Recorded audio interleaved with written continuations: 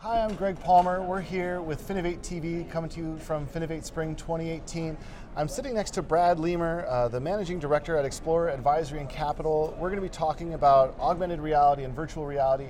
Brad, you've been coming to Finovate now for a number of years in a number of different capacities. It's always a pleasure getting the chance to catch up. Thank you very much for taking the time to chat with us. Appreciate having you. It's interesting. I've been here for 10 years probably, and I think I haven't missed a single one in Silicon Valley. Yeah. And so now it's like I have to go more global to see you guys because you're going everywhere now. That's right. Well, good problems to have, I suppose. Absolutely. And always a pleasure in your home turf here in the Bay Area. So let's go ahead and just jump right in. What banking services lend themselves well to AR and VR in your eyes?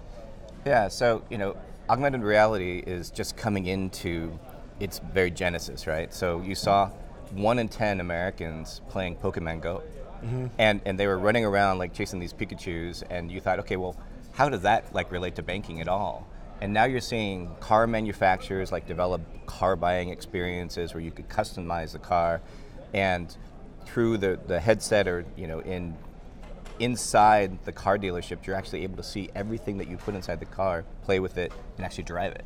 Yeah. So you also have a lot of banks starting to get into how the home buying process changes. So you think the last time you bought a home, you're looking at all these houses, and it's as soon as you step in that house, if you're going to actually ever buy that house. Yeah. So rather than looking at dozens upon dozens of houses in person, you could sit there and actually walk through these houses and have an experience for more than just looking at these static pictures. So you start to think about traditional products and services and how they actually can be enhanced by not having to physically be there. And then you extend into how could you have service experiences, leveraging your data to augment something in front of you where you could actually have a dashboard of your data that the advisor and yourself can sort of play around with and look at in different ways. And then you start to think about, again, how day-to-day financial activities sort of blend into the technology that we use every day. And something like augmented reality is already here. Most people have a camera-enabled phone that allows them to display data like this in many different circumstances that would allow them to have smarter payments. You have patents around these things that are happening from PayPal and others. So it's again, it's going to be something that in less than 5 to 10 years' time, we're going to take as much for granted as we do smartphones today. Yeah, and I think you're probably right. We're sort of just at the tip of that iceberg, starting to see some people playing around. We've seen people on the Finovate stage kind of sticking a toe into the water, and typically, you've seen that kind of timeline. 5 years seems realistic from where I'm sitting as well. So are there any real-world examples in the banking industry that you've seen, augmented reality done well at this point, or is it still to come in your eyes? No, just this past week at Google I/O, they started placing data on top of maps. Mm-hmm. And you have banks in the Middle East and banks in Australia that are actually leveraging that so that as you walk down the street, you understand, okay, this is my out-of-network ATM versus my in-network ATM. This is where I'm looking to buy, shoes, and I've been looking at them, and here they are, and they're on sale. I mean, it's those type of things that are actually starting to be put into place that are starting to have an impact in the way that we think about our shopping experiences, how we could actually save money and fees and these types of things. So it's just starting.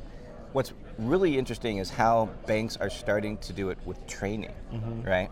So Fidelity and some other banks are actually leveraging this to have experiences using the headset so that as the advisor is talking to the customer, they're starting to show cues of what the customer is thinking and what the facial expressions are saying so that the advisor can start to become more adept to understanding the emotional response from that conversation. And then they flip it around and they see after that conversation what the customer was saying to the people around them and their family and how they were experiencing what they just heard in terms of information. So it's not just how I buy a car or how I buy a pair of shoes or a house. It's actually starting to change the way that we show empathy. Yeah. And this is what technology should do. No, that's a really interesting point. And I think, a lot of people have for a long time been trying to get into the minds of consumers. Yeah. And now you've got a way that you can, not in a literal sense do it, but at least get some of that experience, which I think is really interesting. So from my standpoint, I kind of look at augmented reality as being slightly more useful at the moment than virtual reality. Is that an opinion that you share? I think the technology would show that as well. Mm-hmm. So again, you have much more sort of expensive setups to do untethered virtual reality. Yeah. And that price point is coming down, the computing power is increasing.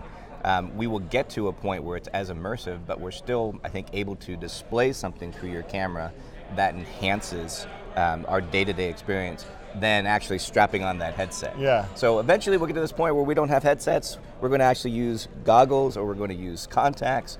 And then we'll have those, so cool those bugs in our ear. Yeah, hopefully it'll be better than Google Glass experience, right? Google Glass, the much maligned right. Google Glass, although some obviously amazing technology that went into it.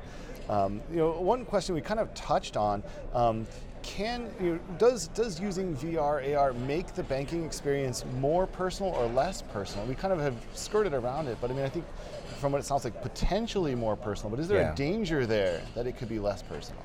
I think with any technology, the question is, why are we building it? Yes. When you see some of the demos in the past using the headsets, it's like, here's your ledger of transactions, and you can play around with it.